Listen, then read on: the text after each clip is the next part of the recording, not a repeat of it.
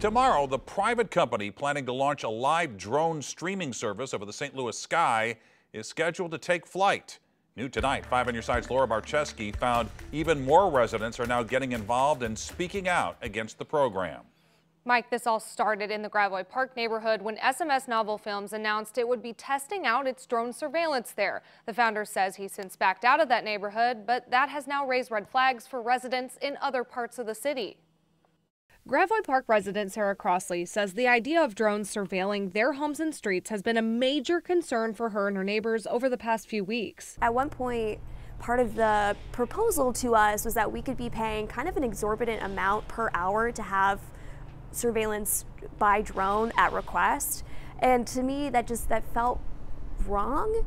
That's not how public safety should work. The concerned residents canvassed their neighborhoods, started a petition against it, and worked with their alderpersons to advocate for a law to prevent this kind of thing. The founder of SMS Novel Films says while they won't be in the Gravois Park neighborhood, they didn't say where they'd be going, only that they have a right to take to the skies. We have to take a stand against unjust laws that contradict FAA, that prevent us from being able to fly or to start businesses.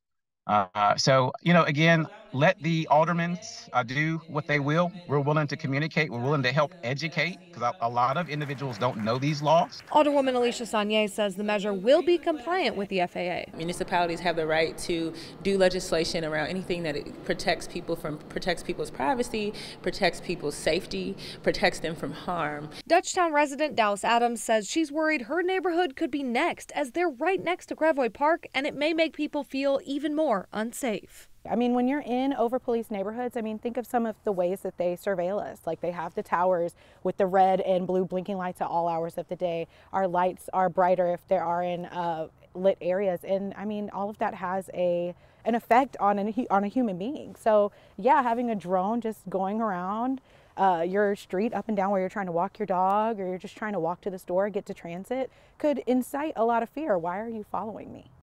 SMS Novel plans to fly the drones for up to 3 hours starting at 3 o'clock tomorrow. The founder reached out to me yesterday saying they received threats from people claiming they'll shoot them down. I did not hear back from him on whether or not this will change their plans, but the website says launch is still moving forward tomorrow.